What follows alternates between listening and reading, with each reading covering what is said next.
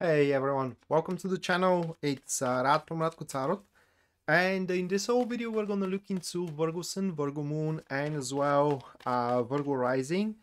Weekly General Tarot reading October 18th up until October 24th, 2021. And if you guys are interested in a personal reading with me, or if you do want to take my tarot classes, checking out the description down below is going to give you a link to my website where you can view and purchase either or both of these services. Or if you do enjoy the content here on the channel and you do wish to support us, just leave a like, subscribe, and hit the notification bell so you do not miss any of our weekly uploads and as well live streams. So with that being set aside, moving straight away to the Virgo reading of the week, and the very first card you Virgo have, that will be the Death card. Can you see the card? All right. So the Death card, followed by the second card here, which stands as the Knights of Wands, followed by the Six of Pentacles. Moving next, we have the Hierophant.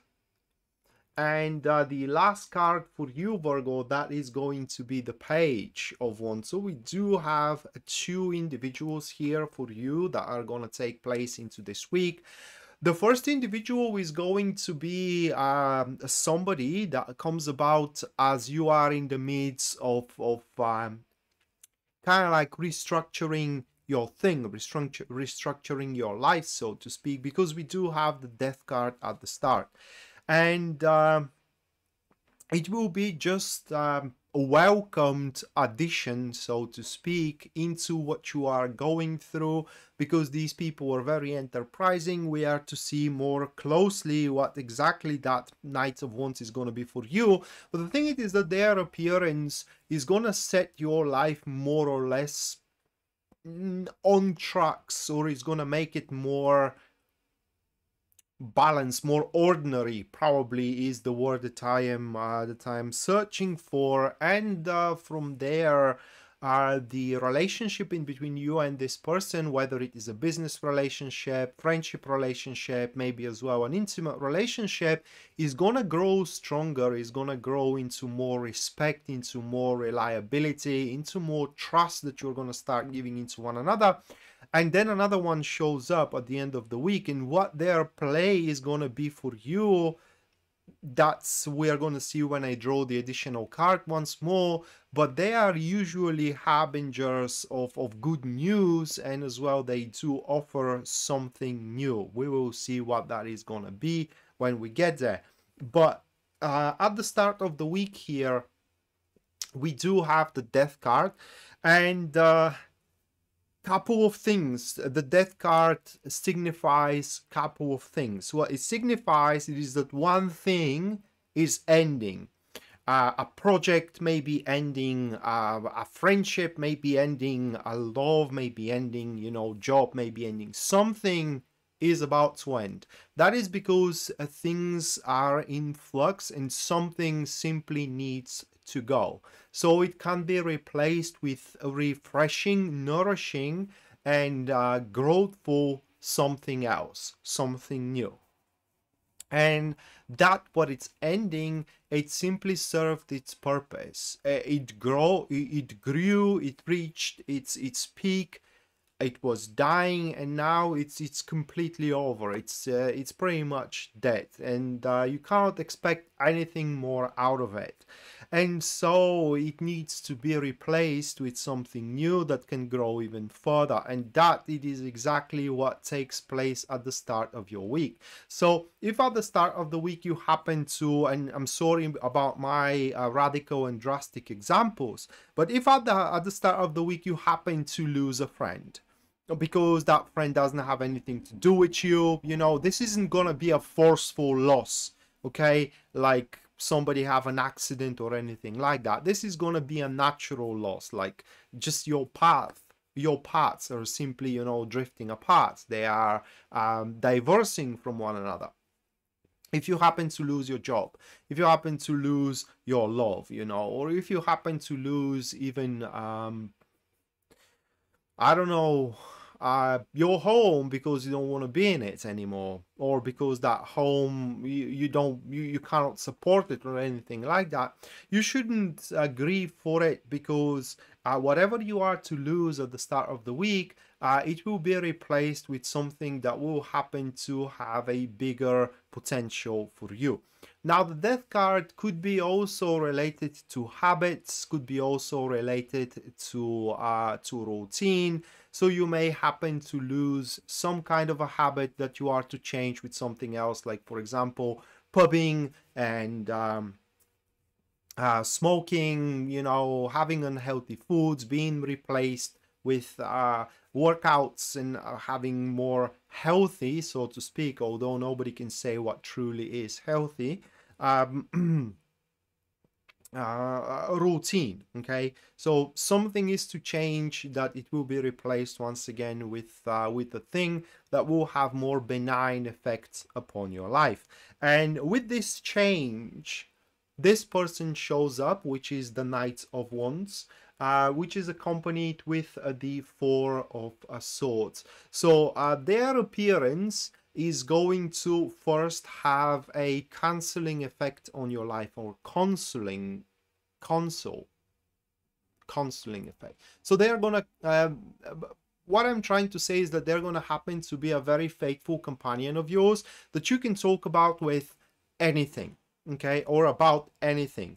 And together you both are going to contemplate over the loss and over the gain. And the more you talk about it, the more you are to see that even if you had a painful loss, like you lost your relationship, so to speak, or your job, that ultimately was for the better of you. It was for your own good. And these people, they are, like I said, very enterprising individuals that are completely driven by their interest. So for one or another reason, either what you do, or either you itself, or you yourself, I'm sorry, happen to be their interest as well. And they are determined that wherever their interest sits, they are determined to get to the very, very end. And also, once they appear into your life, they will happen to be as well banishers of some of your concerns, some of your worries. While they are around, problems that were seething in your environment, they will no longer gonna have a merit into it. And right after that, we do have the Six of Pentacles. And this card, has a very short incorporation into your reading. It plays out as such that together, in between you, together with the Knight of Wands, you simply are gonna get on track with the majority of the undertakings and the majority of the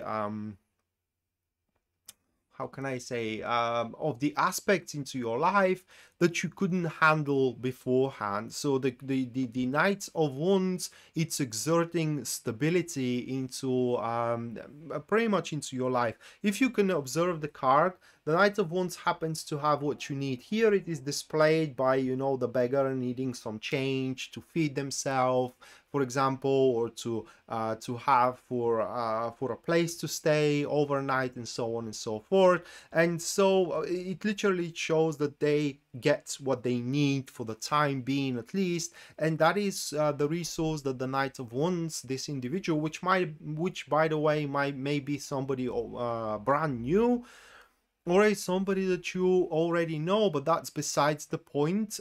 Together, you pretty much gonna accomplish balance into your environment, balance into your career life, and balance into your romantic life as well. However, here we do have something very important. It is that, yes, they will offer you help. I mean, or you will get a help through the manifestation of the Knight of Wands. But this help, while it's solving the problems that you have for now, that is not going to go forever. Not because you're going to lose the Knight of Wands or anything, but because at some point you will have to face your problems by yourself. And so, yeah, while the help is solving your problems for now, that solution is not really a resolution. That solution, it's more like postponing the real resolution. So you can use that time to prepare better, to learn better, so you can do better when you have to face them on your own. And right after that, the Hierophant plays out, and this card shows only the growing the growing trust and reliability that you will have, or that you will start going to obtain into the Knights of Wands. They're going to start obtaining for you as well. And with the Hierophant, is very likely that somewhat of a you can't even classify it as a romance. That is, I will try to explain it that way. A feeling or realization is gonna grow that, you know, you are doing very good together, that it's not like even that you can view views of one another, but you are rather compatible. It's like, you know, you can go for a very long way. And also the understanding is going to be that while at that point you may not love each other, if you do allow yourself to rely on one another, and if you are honest with each other, if you happen to be a benevolent support for one another, the love is gonna come on its own in the future. And so, yeah, I mean, even if you don't have that tenderest feeling at the start, you may decide that you should give each other a chance. And I'm saying here, you may decide, not all of you are going to, but some of you may decide that you should give yourself a chance to develop that thing. Because the Hierophant speaks about the real love, and there is a difference in between the true and the real love. The true love, it's more like a love of the first sight, you know, when you fall in love with somebody and you just can't explain why you do love that person. While the real love, it doesn't show right away. The real love shows up much on a much later stages, when you already know that you can trust the man or the woman, that you can rely on them as well, because they have pretty much proven that they are trustworthy and that they will not gonna let you down no matter what. And at the end of the week here, this individual shows up, which is the Page of Wands. You most likely doesn't know this one by that point. Ooh, and there, the catalyst here is the Ten of Swords. So yeah, I mean, they are going to present you with something new. They're going to present you with an ultimatum. I don't know what that ultimatum is going to be about, but it's going to go like that. You either take it or you leave it, and you have to decide right now. Okay, you just have to decide right now, and the decision has to be a final. Most likely this ultimatum is going to come about with a very good news coming your way, but the decision that you will have to make, it will be a decision of a sacrifice. Okay, for example, you have to sacrifice your career for your love life. For example, you have to sacrifice one person over another. For example, you have to sacrifice the place where you live so you can go elsewhere to work. Some kind of a sacrifice is going to be involved into this decision that you will have to make. Whichever your choice is, okay, you need to know that once again it's final. The best way to make that decision is by drawing a line and making a retrospective what you have saw thus far from the path that you are walking, and what this new proposition is going to bring to you. You have to make a comparison in between these two, and I mean an honest comparison, and your decision should be definitive. What I mean is that it should be made in a way that you do not regret it moving forward into the future. With no doubts, you will have to make your choice. And here the advice it is that you are far stronger than you think you are, so you should not base your choice of the reliance of somebody else. Not that you don't have to, but you should not, because even if you happen to be alone, you can manage it, whatever that is about. So with that being said, Virgo, that was your weekly general tarot reading, guys, for October 18th up until October 24th, 2021. Hopefully you do enjoy it and you do liked it, and we may see each other next time. Until then, bye.